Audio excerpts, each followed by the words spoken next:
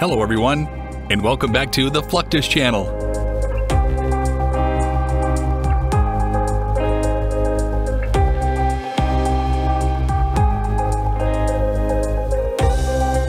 In icy environments, icebreakers are the lifeline of maritime operations.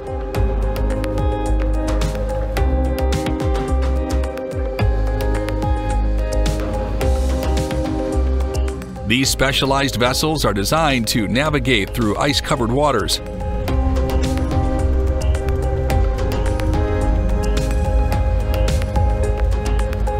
Their primary function is to create pathways through ice-covered seas, enabling safe navigation for cargo ships, research vessels, rescue efforts, and even tourism expeditions.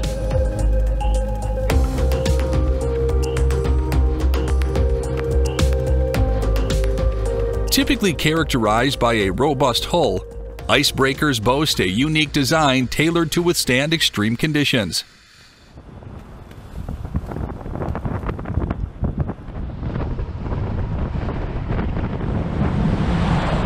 One of their most notable features is their distinct bow shape, resembling a sloping wedge-like structure.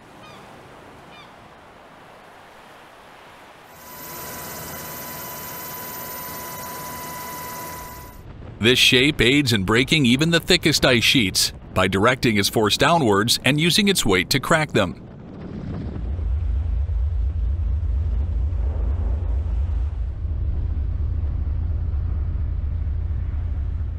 While other countries operate icebreakers for various missions, Japan dedicates its Shirase icebreaking ship to research in Antarctica.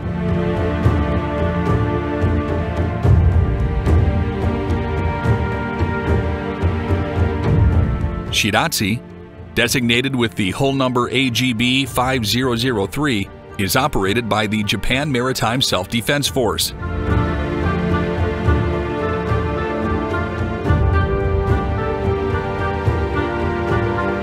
The vessel was built in 2008 by Japan Marine United Corporation and commissioned in November 2009.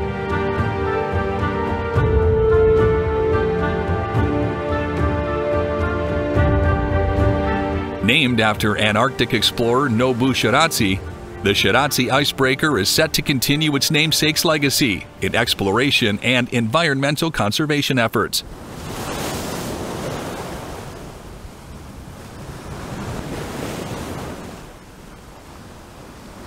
Thanks to its advanced research facilities, Shirase enables Japanese scientists to conduct vital studies on climate change, oceanography, and marine biology in Antarctica.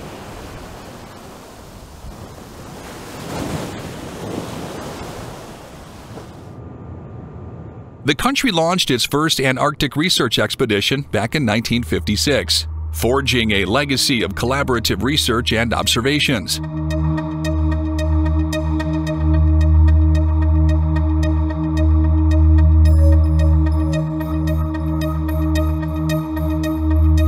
Annually, Japan dispatches a select group of scientists to study the latest phenomena in the Antarctic.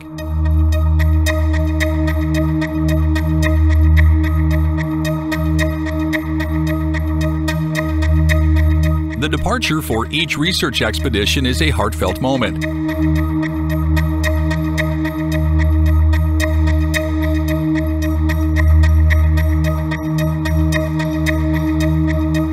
Approximately 700 people, including members of the Senate's family, gathered in the early hours to bid farewell.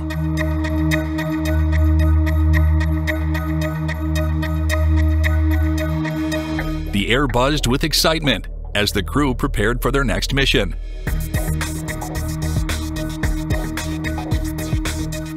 The departure ceremony was steeped in ceremonial grandeur.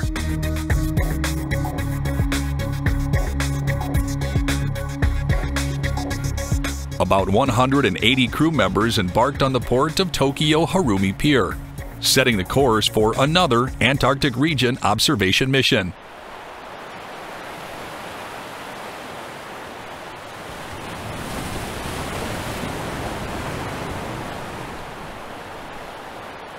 The 138-meter ship, JS Shirase, embarked on its journey.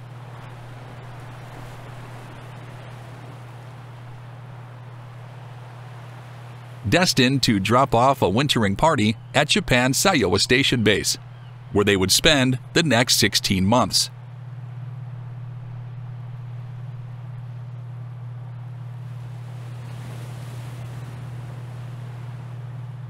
During her journey, the icebreaker encounters thick layers of ice that can cripple her progress.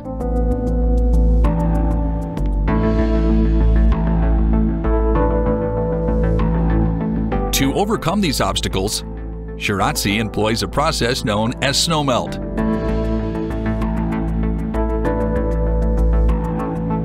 This method involves using spray pumps, designed to melt snow by drawing in seawater and pumping it through nozzles positioned at the ship's bow.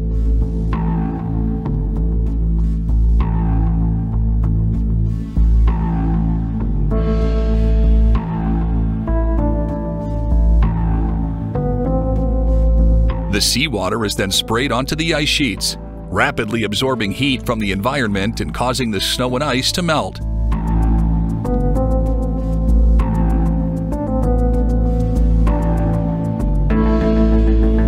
Snowmelt enables the ship to crawl through ice up to 5 feet thick at a speed of approximately 3 miles per hour.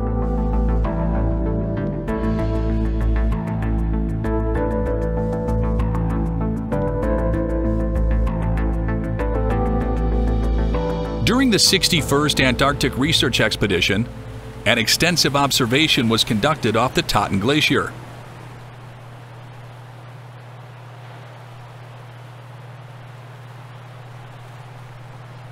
An extensive observation was conducted off the Totten Glacier, one of the largest glaciers in East Antarctica.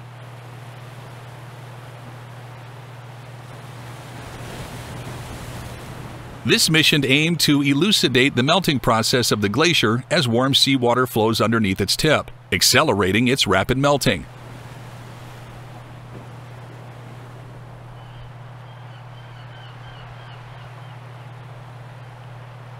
The expedition leveraged advanced equipment, such as remote-controlled unmanned underwater vehicles and helicopters, to measure sea temperature and salinity over a large area.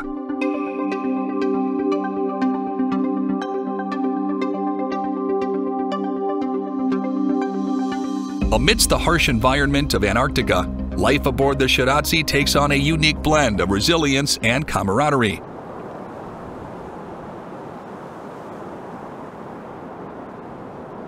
Despite the frigid temperatures and challenging conditions, the crew finds moments of respite through recreational activities.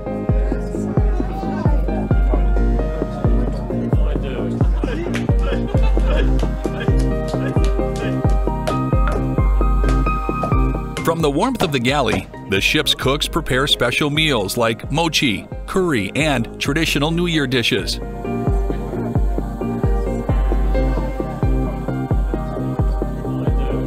While these celebrations may not replace those at home, they serve as comforting reminders of tradition and culture.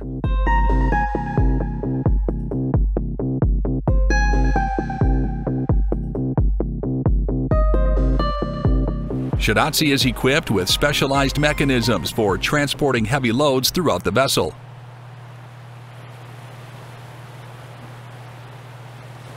Heavy equipment, supplies, and scientific instruments are efficiently moved between decks and compartments, utilizing a combination of elevators, cranes, winches, and hydraulic systems.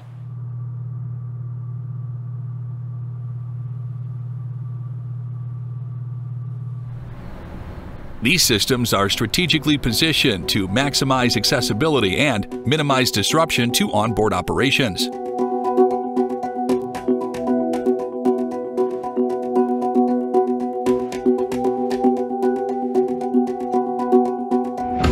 For instance, to bring the loads from the cargo hold to the top deck, the crew first moves them with a forklift and then places them on the elevator, which lifts them up to the deck.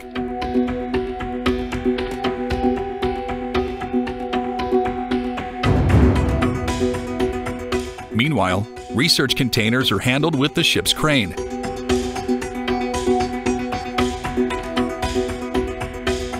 The operator carefully lifts them from the slot and lowers them onto the ground.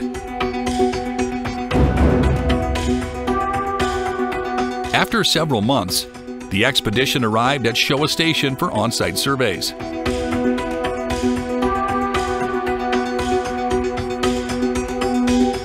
To sustain the crew and their mission in this remote area, the Japan Maritime Self-Defense Force deployed 2 transport helicopters to offload crucial supplies like fuel, food, and observation instruments simultaneously.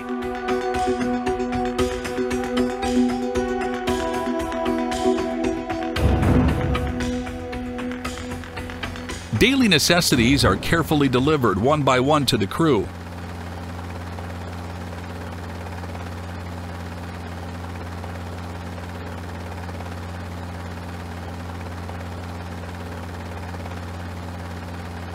The transportation extended beyond the station itself, with supplies and equipment also delivered to observation points surrounding the Showa base.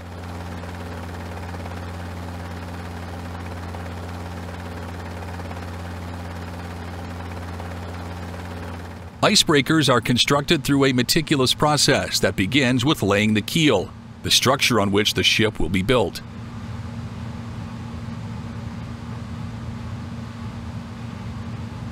Subsequently, the ship's hull is built in subsections, which are then joined together to form sections.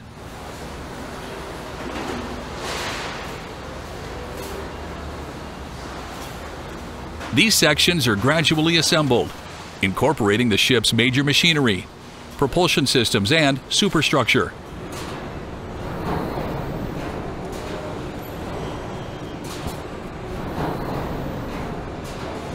The bow and the deck house are the last superstructures to be fitted. Here at Canada's National Research Council, scale models are subjected to simulated ice conditions to assess their performance.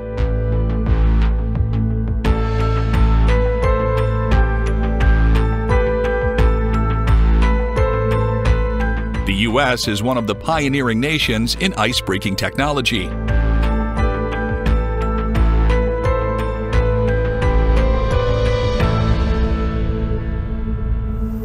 The U.S. Coast Guard manages America's icebreaker fleet, currently having 2 icebreakers in active use, the Polar Star and the Healy.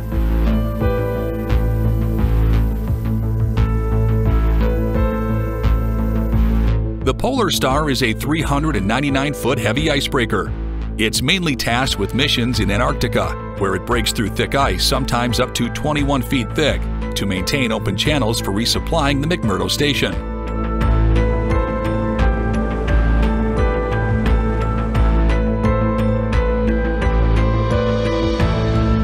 On the other hand, Cutter Healy is deployed for scientific studies in both the Arctic and Antarctic regions.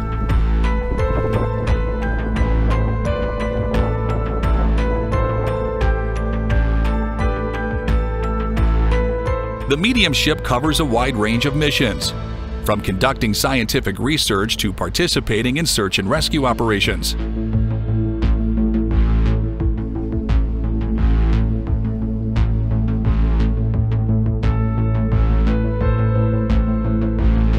Maintenance is crucial to keeping these icebreakers in service for a prolonged period of time.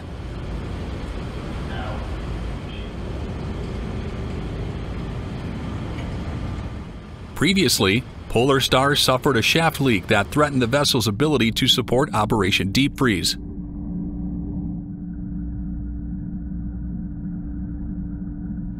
Another notable maintenance example is replacing the propulsion system of Cutter Healy.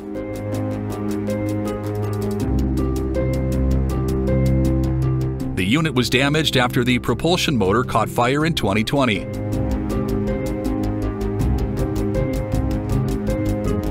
A major overhaul of the ship's propulsion motor was then carried out in just 1 month. Through innovation in ice-breaking ships and their maintenance, nations facilitate scientific endeavors in some of Earth's most challenging environments.